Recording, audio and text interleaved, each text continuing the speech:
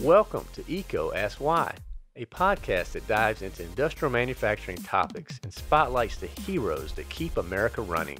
I'm your host, Chris Grainger, and on this podcast, we do not cover the latest features and benefits on products that come to market.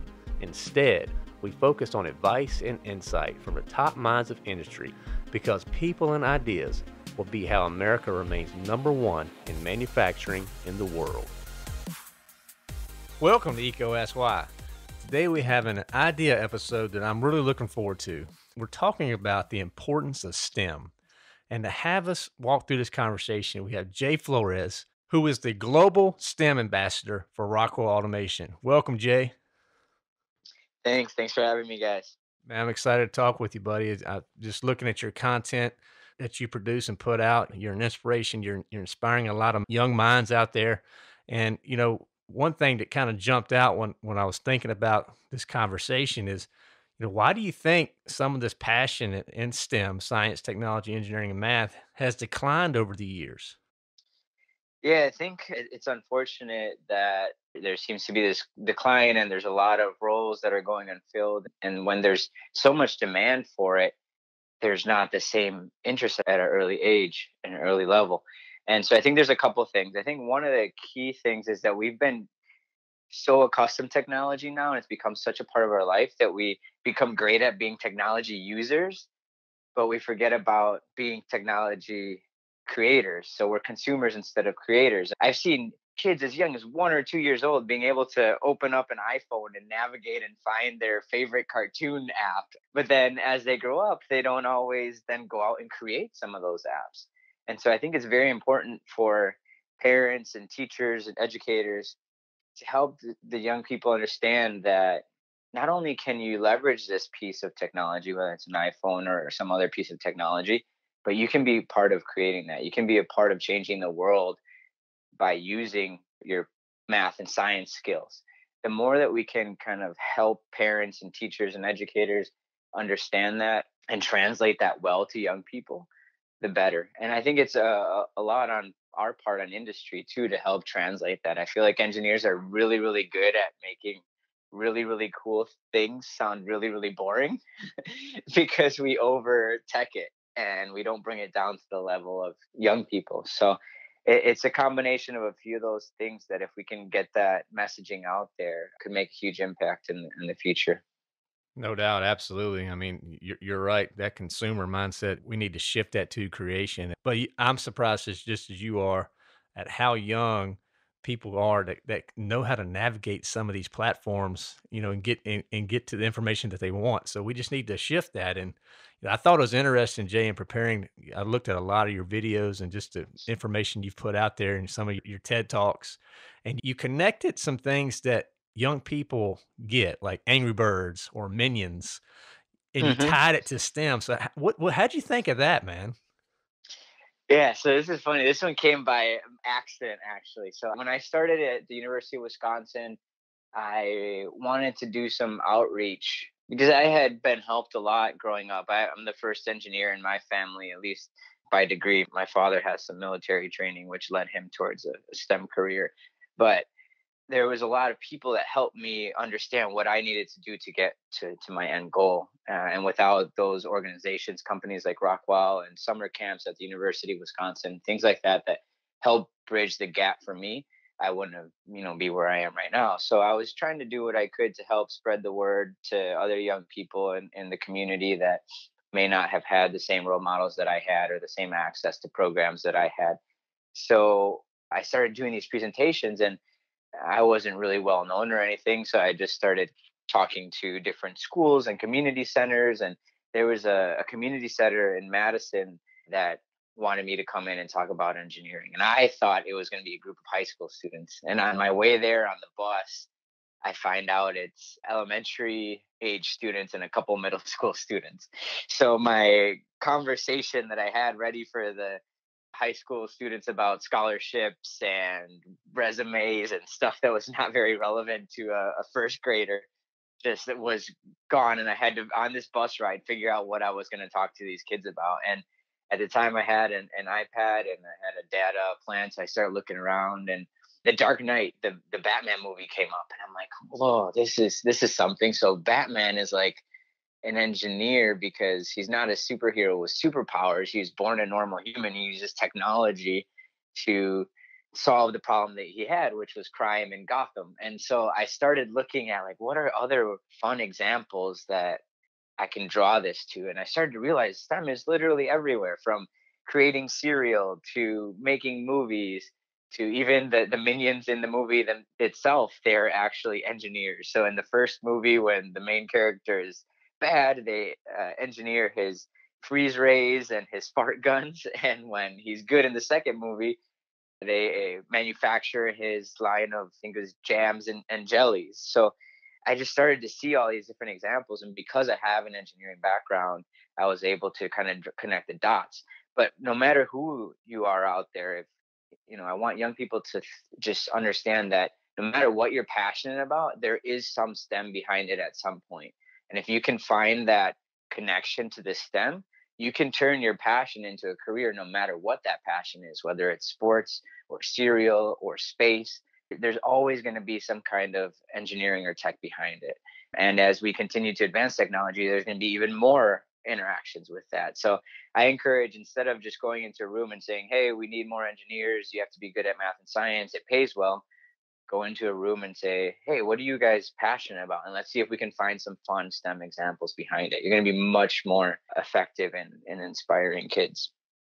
No doubt, absolutely, and, nice shout out to Gru because I do have 2 kids, so, I'm picking up what you're putting down there, so, we have a lot of parents that listen to Eco SY, so if you're a parent and you're wanting to encourage that curiosity that you're talking about at home, what are some ways they could do it? I know you have that a really cool YouTube channel. I've used that personally with my girls, and that's led to some fun experiments here, but what would you, offer up as advice to parents here? Yeah, so in general, I'm glad that you knew Gru, right? You knew the main character. So anytime you have an opportunity, especially in cartoons and movies, to analyze something that is futuristic. So for example, I remember growing up I was born in 89. So in the early 90s, when I was a young kid, Power Rangers were the thing.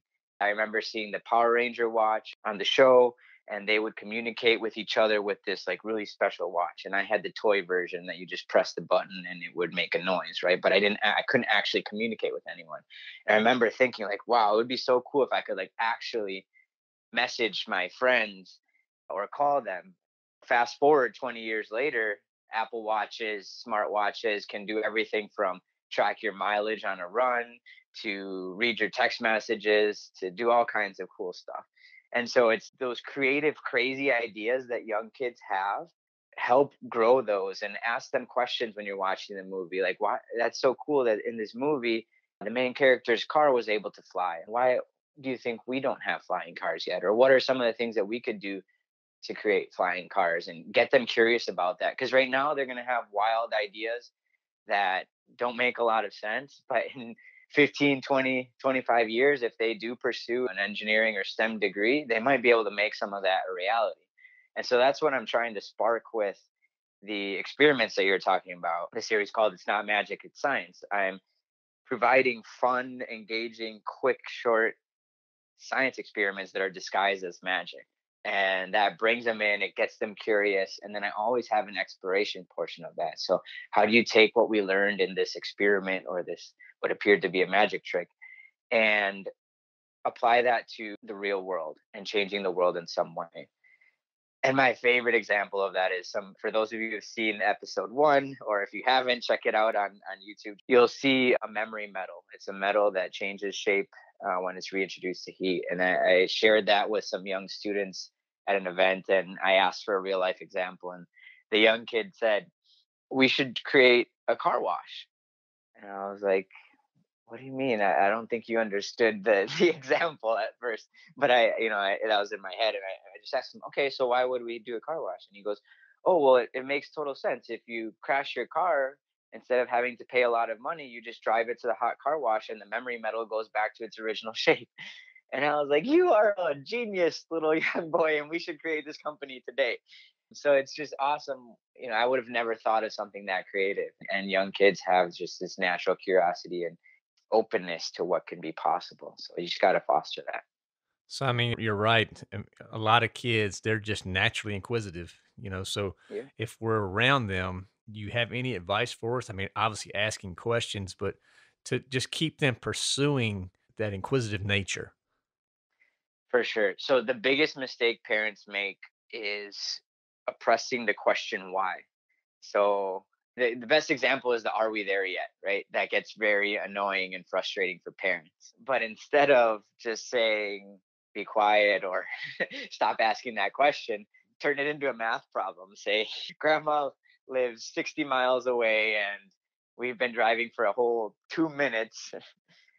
We're at this speed. How much longer does it take to get to grandma's house?" And one of two things will happen: either they'll stop asking the question because you gave them math homework the last time they asked, or they'll figure out the math, and then in 20 years they'll be figuring out much more complex travel problems, like how we get to Mars and stuff like that. And so if you can keep your patience when your toddler asks you the question why for the 5,000th time, you're going to be much more successful in helping your young child grow up into a STEM professional, because the question why is the basis of all innovation. If from a very young age they're already told it's because I said so, or stop asking that question, or I don't know, Google it, they're going to get frustrated with that engineering design process. The ones that do have that ability to continue to ask the question and explore, and have parents that you don't have to have the answer.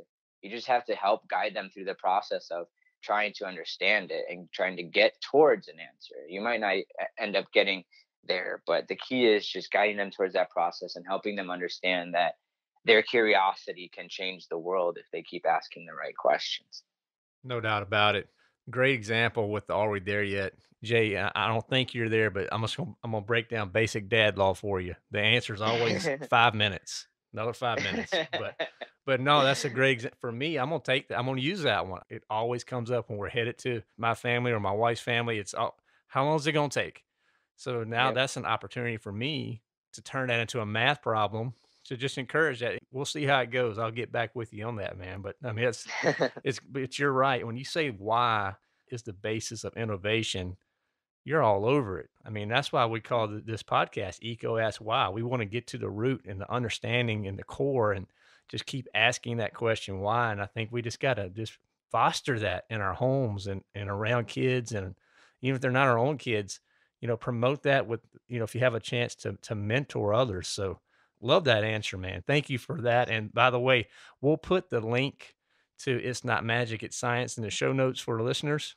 So you can go straight there, check out Jay's awesome videos, binge them, go through them. You'll probably do like me. You'll click on one, and next thing you know, you're there for an hour looking at all of them and running into the kitchen trying to find stuff to do the experiments. So it's just a great example. And I noticed, Jay, when it did that, that you use TikTok as the platform, or at least that Yep. popped up on my screen. What drove that decision? Yeah, so that's actually very key in the success of the series overall. So originally wanted to do this to reach kids during the pandemic that weren't going to have access to the same STEM programming that they might have had during regular times. They're not going to have as much access to things like company tours during manufacturing day because of the issues with COVID, and they're not going to be exposed to as many STEM role models. So I tried to figure out how I could make something that was very inclusive of anyone, that you could do it with something that you had in your home or that you could order for very cheap on Amazon, right? Because I wanted this to be open to as many people as I could. And then the second thing from there is, after I design, okay, this, I have this larger audience that it could possibly go to now. I wanted to figure out, okay, where is young people's attention right now? And TikTok was really exploding in the US and had already kind of taken a hold in a lot of other countries globally. So the key is just you have to meet the children where they're at, whether that's with the examples like I was giving earlier with the movies and the Angry Birds and stuff like that, or the platforms that they care about. And if you could find a creative way to grab attention on the platforms that they care about, you can, bring in some entertaining education. So most people, most adults, most companies even are thinking, okay, TikTok is for kids to do weird dances on and weird challenges. And yeah, that's part of it, but that's not the only thing the platform can be used for. So I had to kind of get over that stereotype that this is just for little kids and that adults shouldn't be on it, and that the only thing that happens is dancing, and find ways to make it fun and educational at the same time. If I would have posted this just to Twitter, just to Facebook, it would have had some success, right? I would have gotten some parents that were excited about maybe doing some with their children, but I wouldn't have reached millions of kids like I was able to on YouTube, because it was just genuine and it was connected to where their attention was at already. So again, I think the key there is just making sure you're meeting the children where they're excited, whether that's with the things that they're already passionate about or whether it's the platforms that they use. That's very key. Absolutely. I mean, I brought up, it was funny, Jay, you may appreciate this. I was in a meeting with a manufacturer probably 6 or 8 months ago, and I was investigating TikTok. And, Okay. we're making videos, how to videos on our YouTube channel and writing blogs and, heavy LinkedIn presence, some Facebook. But I threw it out in this meeting. I'm like, what happens if we're at the point one day where we're posting some cool little videos about some of this technology on a platform like TikTok, just to show kids and the younger generation some of the neat stuff that about manufacturing or industry. Man, they looked at me like I had three heads, because it's just not thought of. You don't think about using platforms like that. So when I saw that, that jumped out, and I was like, bravo for recognizing this is where they're at, and then bringing some really just new, fresh type content to that platform, man. So you've seen a pretty good response from that? Yeah, TikTok by far is the platform where it's gotten the most views. In just a couple months, I had over 1 million views on these specific videos. Whereas all the other platforms I use, I don't think I've still gotten to the million point, on individual platforms. So it's huge. And it's, let's say a company, that you're having conversations with like that decides that this is not the platform ready for us right now. It's still key to understand how people are consuming information and learn how these new platforms are influencing how people learn things, how people's attention is kept, and where they're going for information. Regardless, even if this would have flopped for me on TikTok, I still would have learned kind of how to use that method of communication with young people that in 10 years could be customers, in 15 years are definitely going to be customers. So they're going to be want to be marketed to and communicated with in very different ways than our current customer base. So regardless of whether your company goes on and uses this as a main platform or not, it's super important to understand how it's influencing other areas. Absolutely. Great advice, great insight. I've personally just love the YouTube channel, what you're doing there, and I'm curious to know, where do you get some of your inspiration for these experiments? Yeah, I create them on TikTok, but then I share them on all the other platforms. And YouTube is the key place because that's kind of like its forever home. That's where I can have a playlist and I can share the link and anyone can go and view them all together. And they're 15 to 60-second videos, so they're super short. You can watch a bunch of them in one sitting. Where I get the creativity for them is these experiments already existed. Like I'm not the first one to have ever done some of them before. The key is the way in which I present them, the way in which I package them. So I'm packaging them as magic. The reason why I did that as magic is because magic is inclusive to everyone, whether you're 8 years old or you're 108 years old. People, are kind of attracted to magic, and there's nothing about it that's boys or girls or rich or poor. I can reach as many people as possible. I really wanted this to be a very inclusive series.